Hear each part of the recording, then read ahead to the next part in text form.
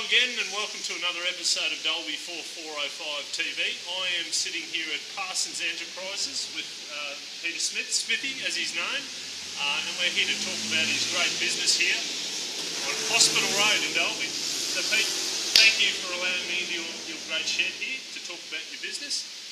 Tell me about what it is that you do here at Parsons Enterprises. Well, I'm mainly a manufacturing of certain objects like step stringers and trailers and anything of that nature, and do a fair bit of repair work from farmers to people who live around the corner and want to fix up their wheelbarrow or fix up a fence. I do all that sort of thing, and it's all to do with metal work, and I do a variety of repair of stainless steel, aluminium, normal steel, you name it, I'll fix it. So if you break it, you bring it to me, and that's the sort of thing that I do.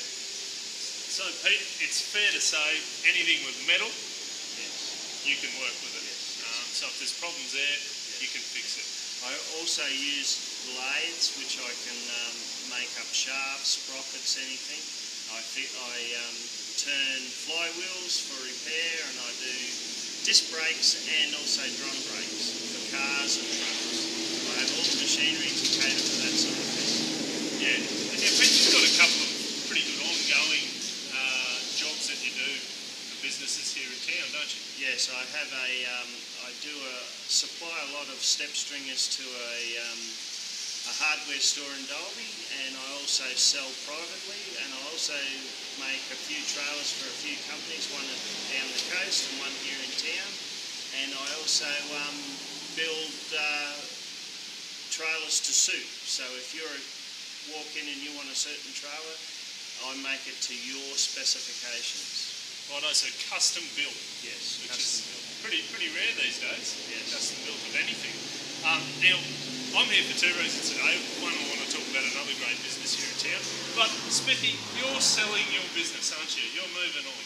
Yes, I've been here 10 years now, after I was working across the road at Mitzi's for 30, and I thought I'd try something a little bit different. So I want to just do a little bit out of the box in the next 10 or so years, something a little bit outside the metal industry.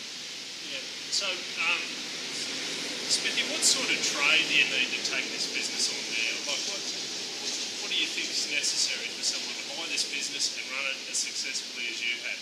If you have a qualification in fitter and turner or boilermaker, you will not have a problem in doing anything that needs to be done in here. Yeah.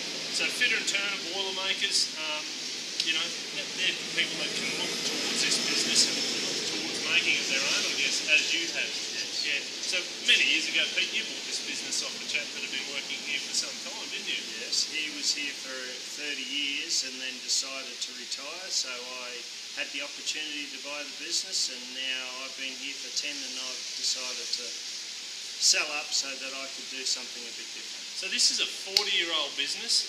It's got a name here locally.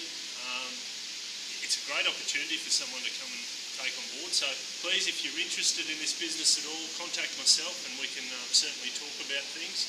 And you'll find out more information on my website regarding that. But just drop us a line and I can talk to you some further about it. Pete, thanks for coming on my show. I know you're a bit of a TV star generally, so this has been very easy for you. So thanks for coming on the show, and we look forward to finding a new buyer for this good business. Thank you very much. All right, thanks, Pete.